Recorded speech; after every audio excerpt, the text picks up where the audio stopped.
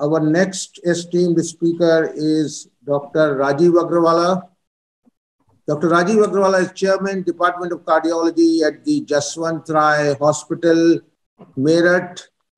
He has interest in preventive as well as invasive cardiology, particularly diabetic vascular disease.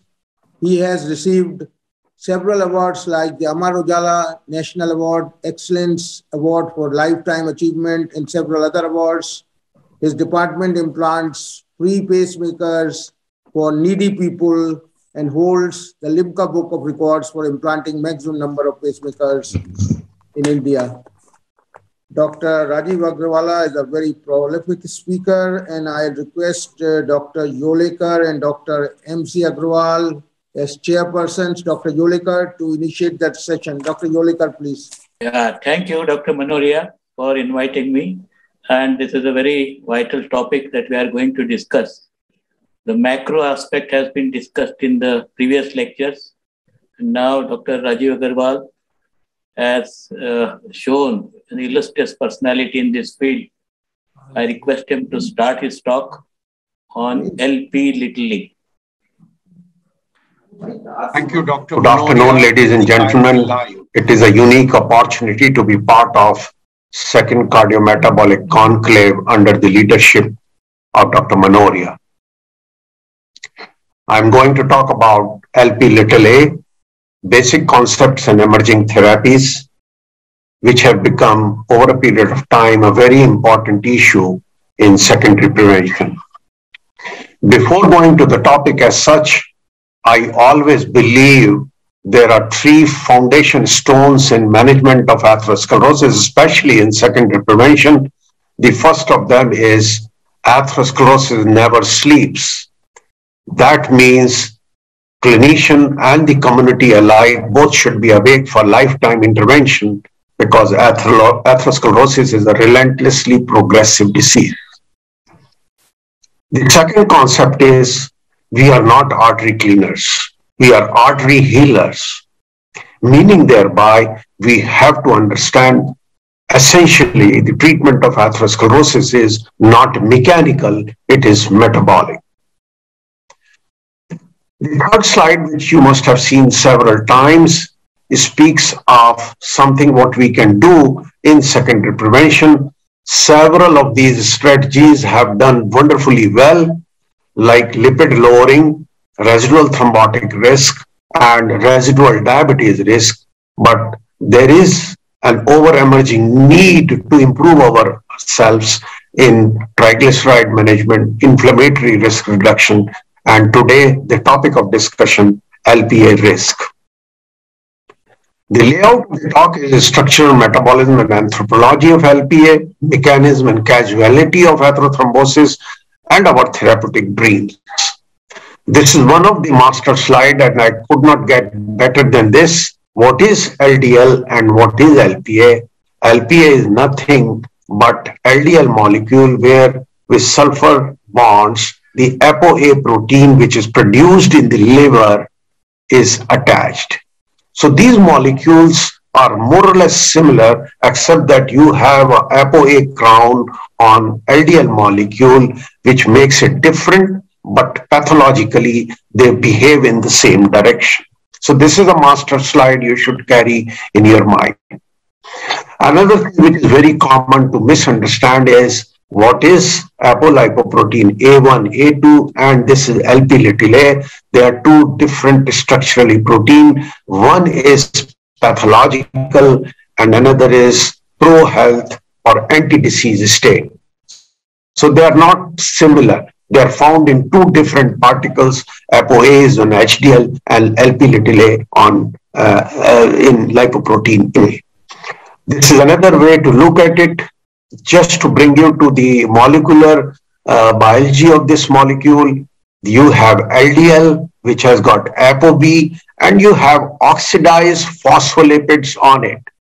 It has got an inactive protease domain, and these are called kringles. They are like beads in the chain, and kringle 4 repetitions are the beads, and these beads from 3 to 10, they remain constant. What varies is Kingle for 2 repetitions.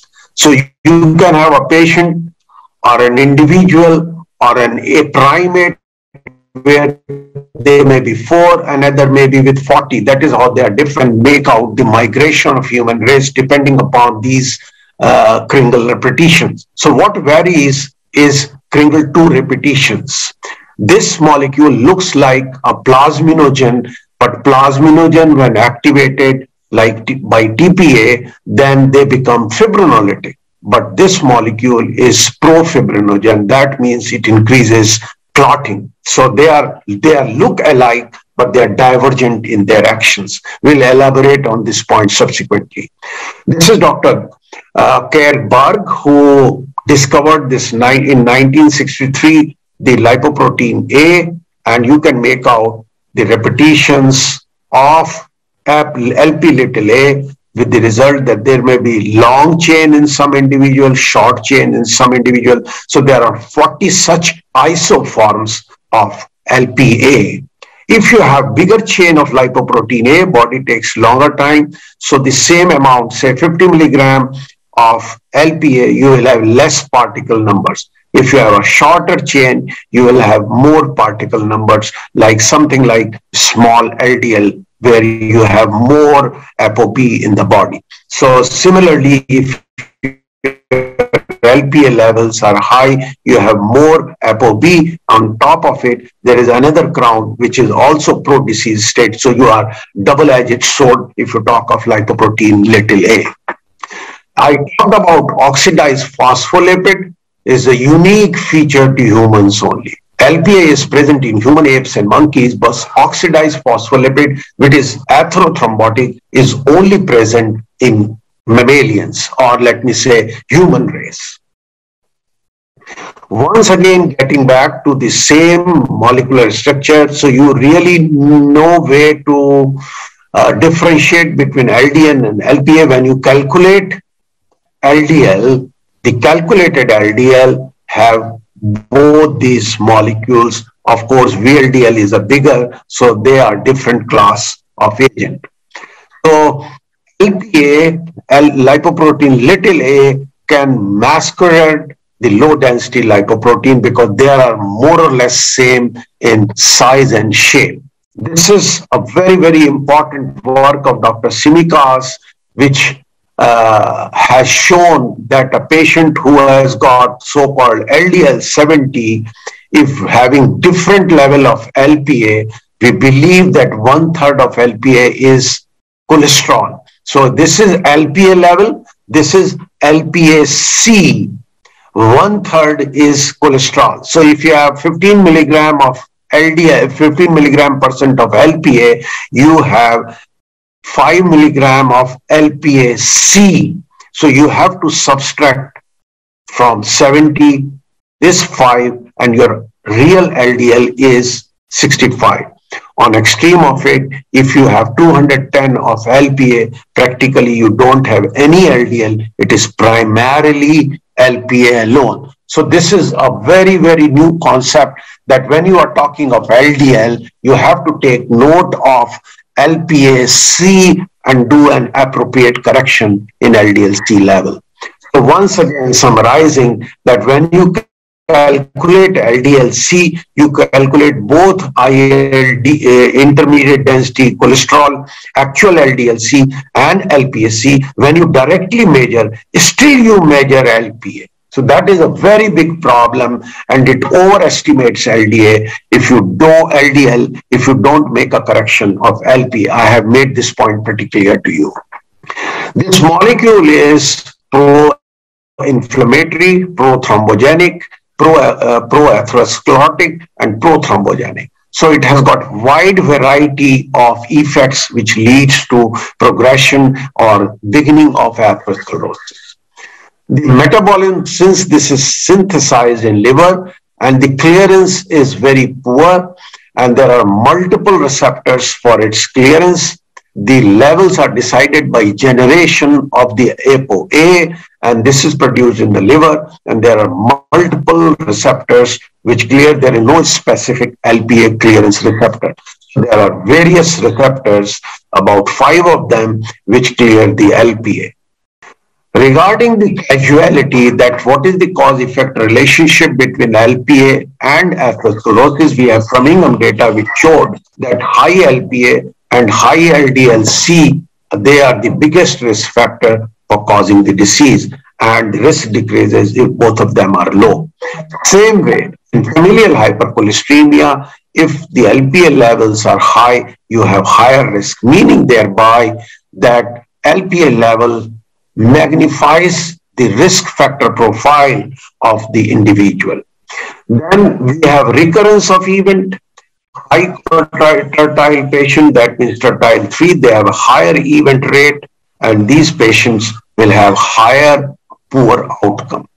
Then we have causally mediated CVD, where meta-analysis, Mendelian randomization, and genomic-wide association all show linear relationship with this molecule.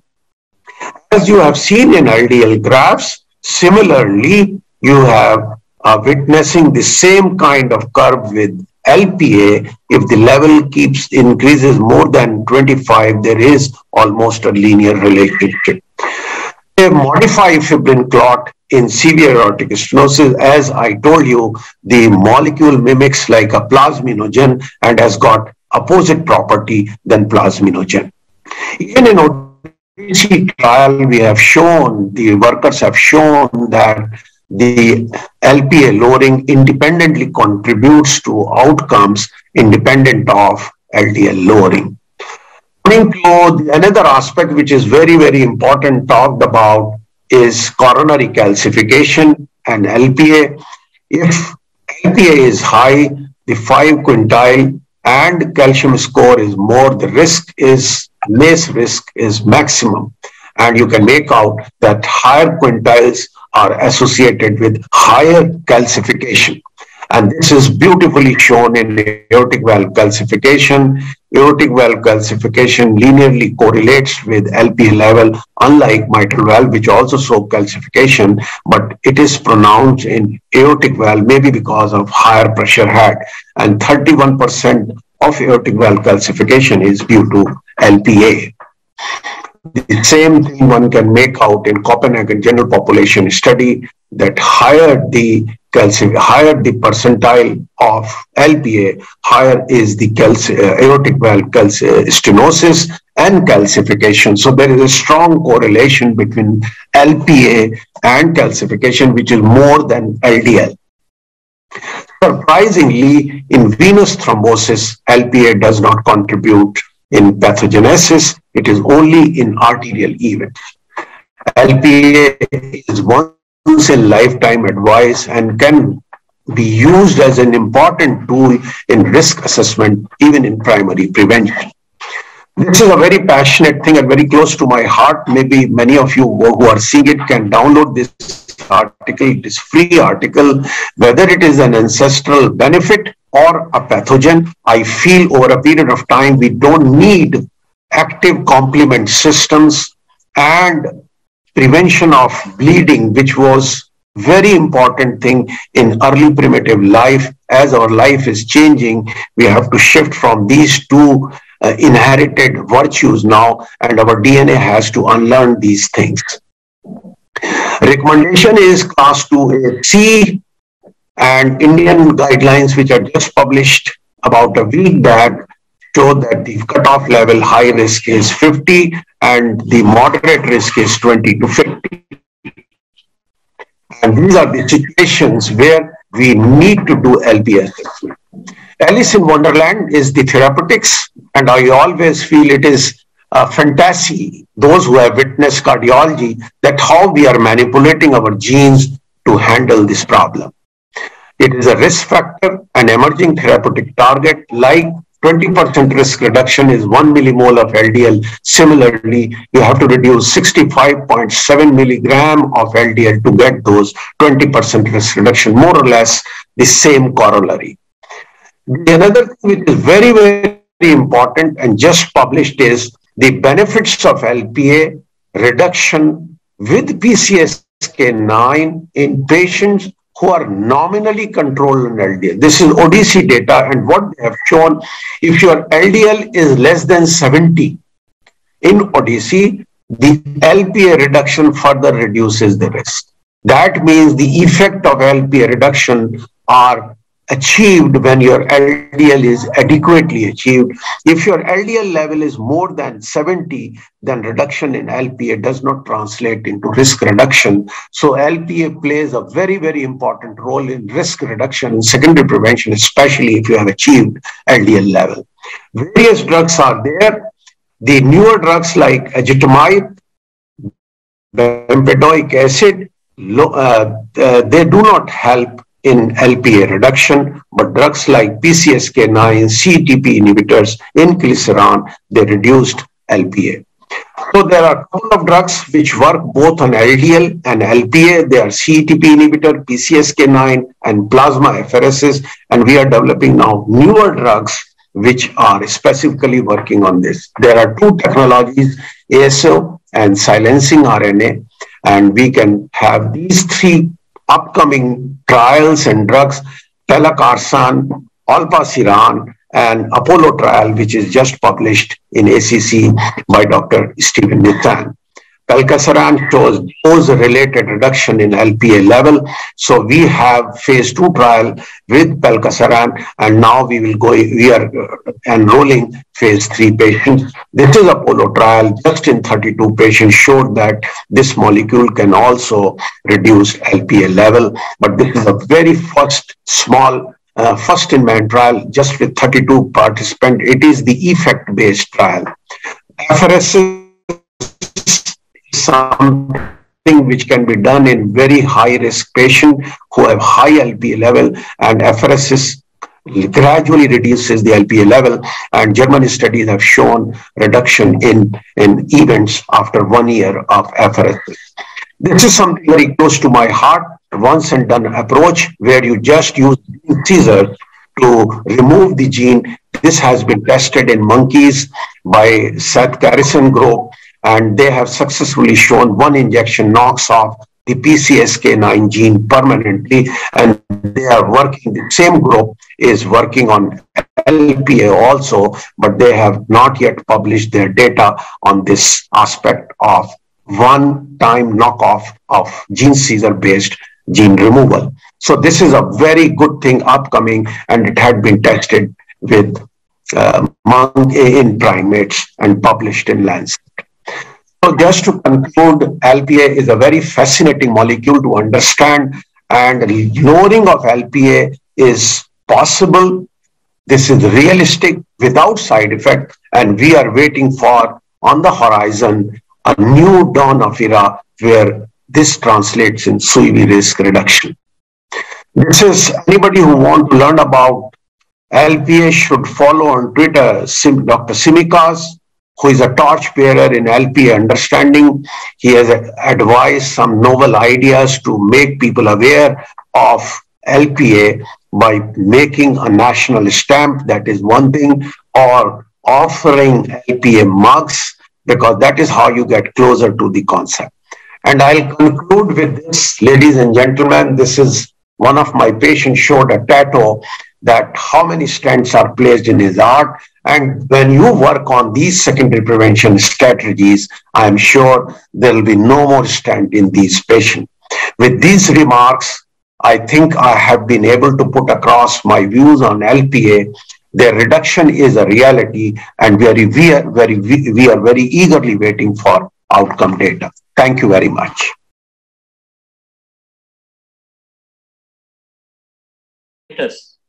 Of LPA. There was a time when the fortunes were shifting. There was a time when LPA was not considered a very important therapeutic target. Now you have brought out that concurrent reduction of LDL and LPA is possible through PCSK inhibitors. What have you to say on the degree of reduction of both with PCSK inhibitors? I'll say when you use PCSK9, it is predominantly LDL-driven therapy where you have about 25-30% LPA reduction as one of the minor effects. Now we are entering into era where we have specific therapies for LPA reduction. So maybe some individual who have modest level of LPA, they may be taken care of by PCSK9 on their LPA front also. And there are people who have very high LPA. Maybe they need specific therapies to reduce LPA depending upon their risk profile and depending upon their data outcome. Now, literature does say that statins are of no use, but low-dose aspirin can be useful in LPA. What is your take on that? Aspirin is known to reduce LPA. Niacin is known to reduce LPA. Statins, in fact, paradoxically increase LPA level, but somehow the final outcomes like glycemic status, although it worsens, but the outcome improves. Similarly, despite increase in LPA level following statin therapy, outcomes continues to be on a positive side. So that effects is to be treated like glycemic effects of statins. Dr. Agrawal, what is the mechanism of increase in LPA by statins? Pitavastatin was not shown to increase LPA in the meta-analysis. So what is the mechanism? This is induction of the gene by the statins, because LPA levels are primarily genetics based.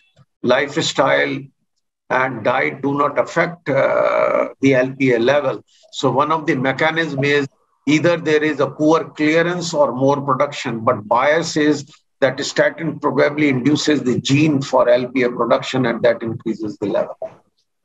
See, when we talk of gene silencing, there are three modalities of treatment. One is the antisense, another is small interfering RNA, and third is aptamer. So for the sake of physician, could you clarify these three in a simplistic form, all these three strategies, the antisense therapy, the small interfering RNA, and the aptamers, because most of the physicians are not clear with the basic concepts of these. I'll put forward the case taking into PCSK9 model. That is very easily understandable. One is, so once you have PCSK9, which is an expressed protein in the blood, one way is to block it by antibodies. So you can have antibodies against it and you block it. The another way is a step before by silencing the gene.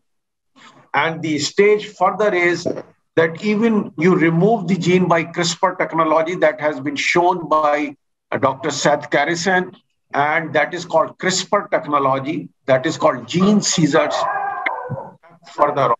So what I'll say as a clinician, as a clinical lepidologist, we are not to be concerned about the methodology used. What we need to understand is how it effectively works and what is the outcome data. Let biochemists and core molecular biologists and genetists handle this issue, because as clinician, there is no point learning these intricacies. I very strongly feel we are clinicians passing on the science to community. We are not into business of genetics and creating these molecules.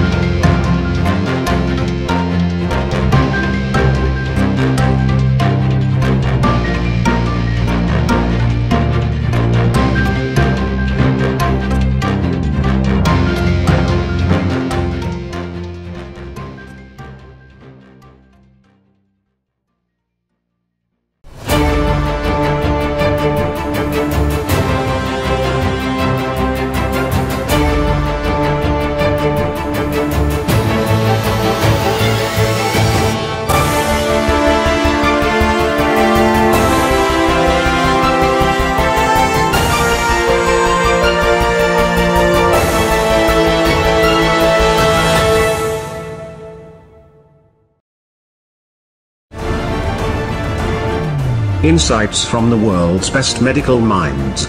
You are watching TheRightDoctors.com.